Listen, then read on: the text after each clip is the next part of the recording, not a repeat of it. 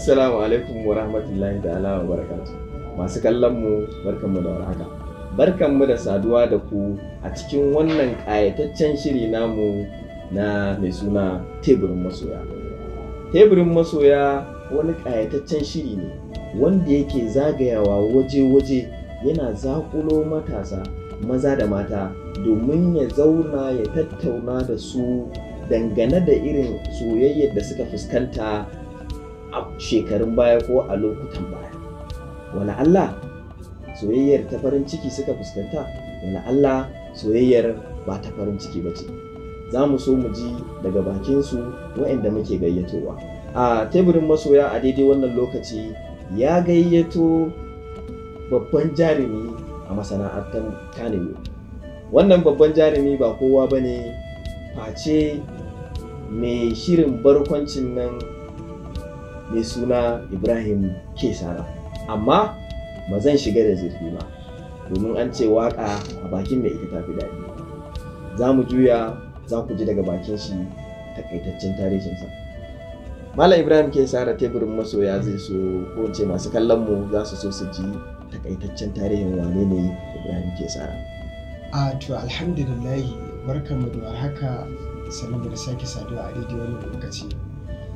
Masoya, sunana dai IBRAHIM KSARA kamar wanda aka fi sani da KSARA comedian. To an haife ni a unguwar KSARA nan bayan asibitin Aminu Kano, kuma na yi primary na yi secondary school ina duk a KSARA, sannan na yi HND na yi diploma a makarantar mu ta na yi diploma a management ma'ana gadon kaya, sannan na yi HND na a gadon kaya. To alhamdulillahi gashi yau mun haɗu a kan wata program mai suna teburin masoya. Malam IBRAHIM KSARA, ka shigo cikin masana'antar Kannywood a daidai lokacin da mu teburin masoya ko wance kana cikin masana'antar Kannywood gashi teburin masoya sun gayyato ka wani guri. Amma ba tattaunawa za mu yi a bangaren masana'antar Kannywood ba, za mu tattauna ne akan wani abu daban. Amma tambaya ta farko da zan fara yi Malam IBRAHIM KSARA, shin a yanzu da kake zaune a nan wannan kalma ta soyayya ko ce wata kalma ta soyayya, shin kana yin soyayya ko kuma ba ka yin soyayya da ba? To yanzu dai bana soyayya. Malam IBRAHIM KSARA ba ka soyayya? Ƙwarai kuwa na daɗe da aji soyayya a zuciyata ko in ce a shafi na rayuwata. Masu kallon mu za su so su ji, duk da ban shiga zuciyoyinsu ba, amma za su so su ji ko me dalilin da ya sa a daidai wannan lokaci da kake a masana'antar Kannywood amma kuma ka ce babu ruwanka da soyayya? To masu kallon mu, ita dai soyayya wata aba ce kuma ruhi ne na jikin ɗan adam, wanda dukkanin ɗan adam inda Allah ne halicce shi za ka same shi yana soyayya, wasu kuma za ka zance su sun daina yin ta sakamakon wani irin haufi na rayuwa da ake shiga ciki. Mutum ya tsinci kansa sai kaga yana yi kuma ƙarshe kaga ya daina. To wannan dalilin da ya saka na daina soyayya gaskiya babban dalili, kuma dalilin da zai iya sakawa dukkanin wanda ya ji wannan dalili na zai ce ya kamata da bursu. To hakika ba zan taɓa manta ba, wata rana na fara soyayya da wata yarinya mai suna Aisha 'yar garin Kaduna. Aisha tana so na, ina son ta, kuma mun haɗu ne da Aisha a social media a daidai lokacin da na saki wani aikin comedy na da ni da al'atuwa. So wannan bidiyo comedy ya yi suna a faɗin duniya kuma mutane da yawa sun kalla, kuma mai bi na yi comedy da dama amma ban yi suna ba sai a wannan comedy da muka da ni da al'atuwa wanda ake sani da madagwai. To sanda ta kalli wannan bidiyo comedy nan ta ɗauki lambar waya na a jiki, sanda ta fara kira na ta ce min salamu alaikum, suna na Aisha. Na ce mata daga ina? Ta ce daga garin Kaduna. Haka dai na ce to sunan mama na, ina godiya. Bayan mun gaisa ta kashe wayar na, mamanta da ita kwana biyu. Aisha ta kira ta ce mun ka gane mai magana, na ce na gane Aisha ce. Na ce ok, ai na ba yi 7 ɗin nan banki. To tun daga nan mun riga mun saba da ni da Aisha, mun shaƙo da juna, muna waya yau da gobe har mun yi nisa. Soyayyar mu har ta ta kasance ana sa ran aure. So Aisha sanda ta fara ce mun ya za a yi in zo garin su Kaduna domin ganta ga iyayenta kuma musa wato ga yan uwanta. Wato daga Kano ka je garin Kaduna ku haɗu da ita. Haka na. To iyayenta sun sani amma a waya, yan uwanta sun sani amma a waya. Mun shaƙu sosai har ta san yan gidanmu. Muna waya da Aisha, ana yi washe gari zan je Kaduna don daga Aisha. Na ɗauki hanyar zuwa garin Kaduna. To sanda nake motar cewa nake Allah sarki Aisha yau za ta ga babban bako, kuma za ta ga abin da ta daɗe tana da burin ta gani. Ita dai Aisha a fim ta saba gani kuma a comedy. So kuma yau gashi Aisha tana ta farin ciki, ta yi mana girke-girke, ta dafa kaji take faɗi, ta yi min miyar waye, ta yi min abinci kala kaza. Na ce to ni irin wani abinci kan duk ba cin su nake ba, na saba cin tuwo miyar kuka ko in ci miyar kuɓewa. Muna tafiya muna waya da Aisha, ina cewa ina guri kaza, na wuce kaza fa, na wuce Kano, na fita daga Kano na shigo Zaria. Ina ce mata gani dab da Kaduna, kawai sai na kashe wayar. Na yi fara gyangyaɗi a irin kan kujerar da take cikin motar ta. Tafiya ta yi tafiya, kawai sai muka ji an ce wait. A'a, yamma dama goshin mangariba dab da shiga garin Kaduna. Wallahi ashe yan fashi suka tare mu, suna tare mu suka ce kowa ya fito ba. Mutane suka dinga fita ɗaya bayan ɗaya, ana caji su, ana karɓa kuɗin su, ana karɓa wayoyin su, ana karɓa jakakkunan kayayyakin su. Aka zo kaina, ice caje kanka na caji kaina, na fito da kuɗin da yake ciki duka na bashi. Ice me a cikin jakan, nace ba komai, kayana da ice an aje ta. A zuciyata nace inna lillahi wa inna ilaihi raji'un. Kaya ma? Suka ce me a hannunka, nace wayar da take hannuna ke. Suka ce ba wata, nace waya ta guda ɗaya ce. A lokacin iPhone 7. So a daidai wannan lokacin sai sa karɓe ta. Suna karɓewa sai suka ce mun kwanta, na kwanta, mutane aka kwantar da su, aka sa gama operation ɗinsu, duka suka tafi, aka mai da mu mota, direba ya ja muka tafi. Na dinga inna lillahi wa inna ilaihi raji'un. Gashi zan je garin sa Aisha, gashi muna waya da ita tiriyan na wuce guri kaza, na kusa garin Kaduna. Allah sarki. Ga kuma babu waya da zan kira ta, kuma gashi ban san kowa a garin Kaduna. Ina sauka aka soke mu, kowa ya kama gabansa, masu jaji suna jaji. Na komo gefen tasha, akwai masu abinci irin sai da tuwon nan. To banda kuɗin da zan ma iya siyan abincin da ban cika, ishi ruwa ga yi. Haka na koma gefe ne ta ina ta tunanin yaya zan yi da gida ba san halin da nake ciki ba, ga Aisha ba ta san halin da nake ciki ba. A ita tunaninta ya mun kai har magarba ba shi mu sauka ba. To haka dai ina zaune a rasa abin da yake min daɗi har zuwa karfe 10 na dare, 11 da rabi. To akwai irin masu abincin nan mata sai sa gani na yi tagumi abin tausayi. Ni gashi bani da kuɗin motar da zan iya dawa garin, sannan ga yunwa ga ishirwa. Sai ta ce min bawan Allah lafiya, kai tagumi anan kai kaɗai, ga dare yayi har an fara watsewa. Ya ce mata kin ji ga abin da ya faru da mu a hanyar zuwa na garin, kuma ga dalilin da ya kawo ni garin Kaduna, kuma ba son kowa ba. Ta ce Allah sarki, ya kamata in ɗauke kan kai ga gidan mu. Daga sanda ta ɗauke ni ta kai ni gidansu, mamanta ta ce daga ina wannan kuka ɗauko shi? Ta ce gashi ga abin da ya same su. Suka ce a bashi guri ya kwanta ya yi bacci, ga abinci ya ci. Ina cin abinci washe gari, na ce dan Allah su taimake ni to da ko da kuɗin mota ne ko a kai ni tasha ɗora na abinci da zan tafi gida. Yarinyar ta ce a'a in bari sai gobe. Haka ne kwana 2 a gidan su Maryam ashe tun sanda ta gani a tashar ta ɗauke ni ta kai ni gidansu, ta ji a duniya ni ne mata kuma ni take so. Kuma do kai na ga abin al'ajabi a rayuwata. Daga sanda ta fara sona shine sanda ta ɗauko ni ta kani tasha ta ɗora ni a mota. Da zan tafi sai ta cire zoben da yake hannunta sai ta saka ni. Sai ta ce don Allah ina koma Kano kar in manta da ita. Kuma ga lambar wayarsa a rubuce idan na sauka in kira su in ce musu na sauka. Ina sauka ku a Kano. Na ɗauke wayar mamanmu na ce wa Maryam na sauka. Maryam sai ta fashe da kuka. Na ce Maryam lafiya kike kuka? Ta ce ma ai tun san da na fara ganin ka a duniya Ibrahim na kamu da sanka kuma na ji ina sanka a duk duniya ba zan iya soya da ko da adam ba in ba kai. Na ce la ilaha illallah. Aisha Maryam kin san da niyyar wa na tafi Kaduna? Ta ce mu a. Na ce kin san wace ce a zuciyata? Ta ce na ce Aisha wata yarinya ce muke soyayya da ita kinji har wannan abu ya same ni har kike taimake.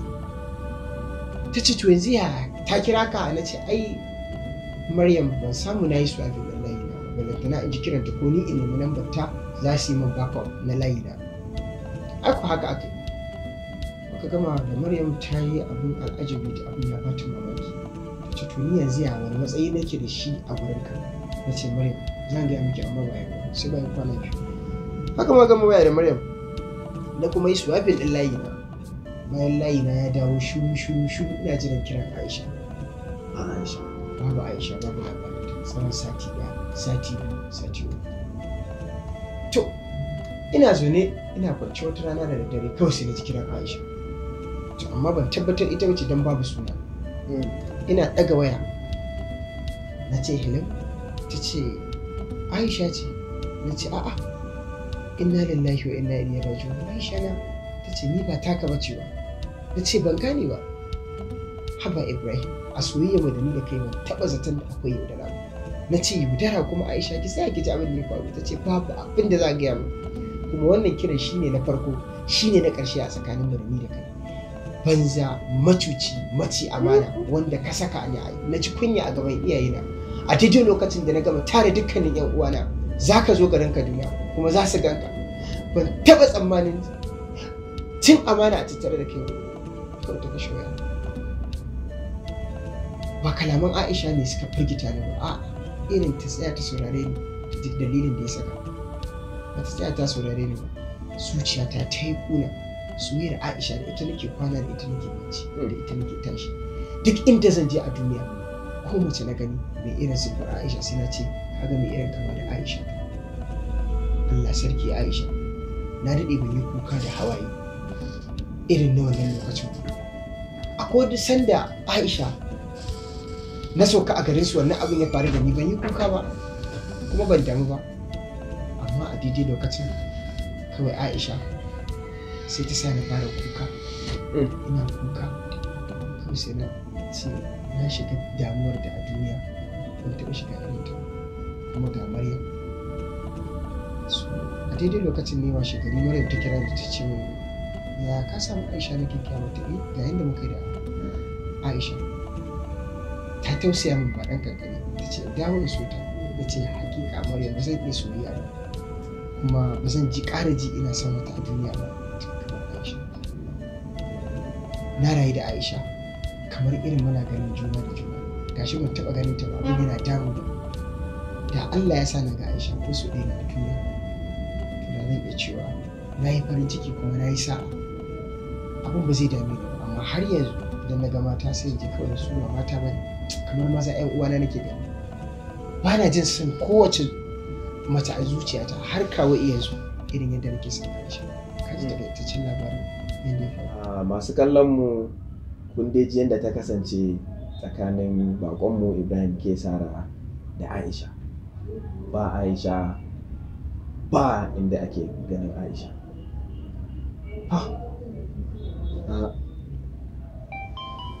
Malam Ibrahim KSARA, ya kuma ka ce yanzu ba ruwanka da soyayya ba ka soyayya kuma na gana juyo na same ka kana hawaye.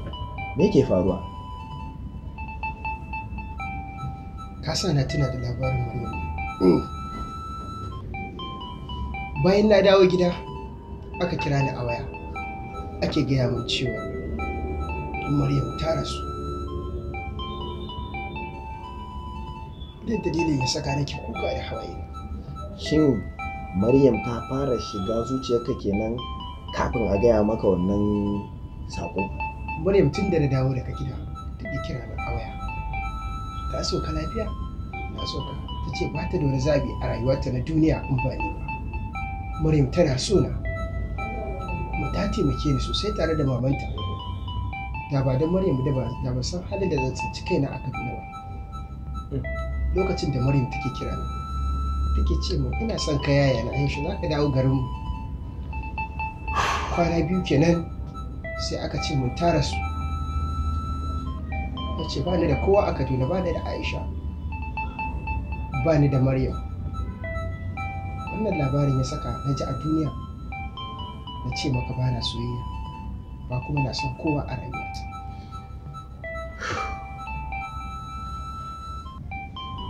Wannan dalilin ya sa na gaya maka cewa a yanzu ba na son kowa, ba ni da budurwa, kuma ba na soyayya.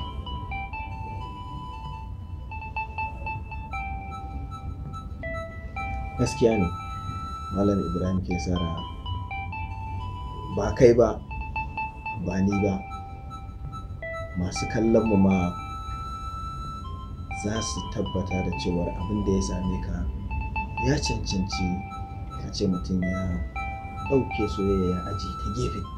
Domin ni da nake zaune a nan gurin na ji tausayin abin da ya faru. Masu kallon mu kun dai ji yadda ta karkare tattaunawa da teburin masoyayi da su da jarumi a masana'antar Kannywood, wato Ibrahim KSARA. Za ku yi mamaki Ibrahim KSARA yana ta barkwanci a cikin kamara, amma yau Ibrahim KSARA soyayya ta sa shi hawaye. Soyayya ba abu ne na wasa ba, soyayya abu ne wanda ake rike shi da ƙarfi a zuciya, ba a wasa da shi, domin kuwa tarihi na iya sawa duk jarumtar mutum ya zubar da hawaye. Barkan ku dai masu kallon mu, kuma ina godiya, ina farin ciki. Amma yau an sani tun da nake a duniya nake zuwa program na duk duniya.